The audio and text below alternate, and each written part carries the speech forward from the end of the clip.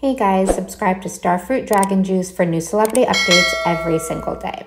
Alright, so Kim Kardashian is shocking fans with an unusual photo that she posted in New York. So just 3 hours ago, because you guys know that I'm always posting breaking news, so 3 hours ago, Kim Kardashian posted 9 photos from her New York City trip when she was on The Tonight Show with Jimmy Fallon, and she took her 2 sons with her, Saint West and Sam West, which is super cute. I don't think we've seen Kim have a trip with just her sons and no daughters there. So the photo that's shocking fans is the one of her in a full red outfit. And it's super cute, by the way. She has both of her sons dressed in plaid flannel, as it looks like. But the shocking part is that if you zoom in on the photo, you can see that Kim Kardashian has a pimple on her chin, which obviously is totally normal. But fans were shocked to see Kim post an unedited photo when we're also used to the Kardashians photoshopping and editing every slight imperfection out of their photos.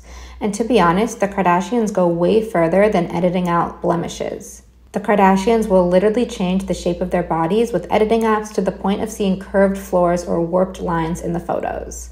So it's super interesting that Kim left this pimple in when this would have been the easiest editing job in the world. Personally, when I saw this photo, I loved it because it just shows that the Kardashians are capable of being somewhat real, and I think this non-editing choice is refreshing to see from celebrities. What do you guys think? Is it a step in the right direction for Kim Kardashian, or should she have been doing this a long time ago?